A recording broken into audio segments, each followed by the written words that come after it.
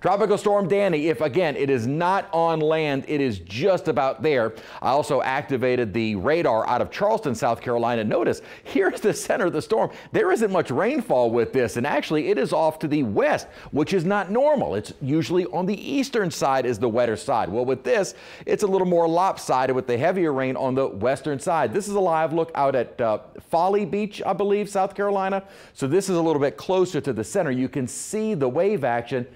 And are there folks out there watching it? Because why not?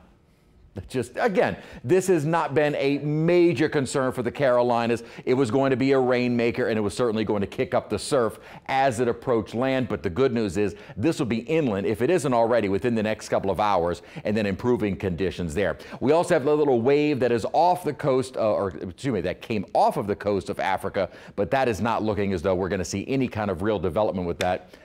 I don't think my remote is working anymore because I'm like, there we go. Now I'm able to advance the graphics.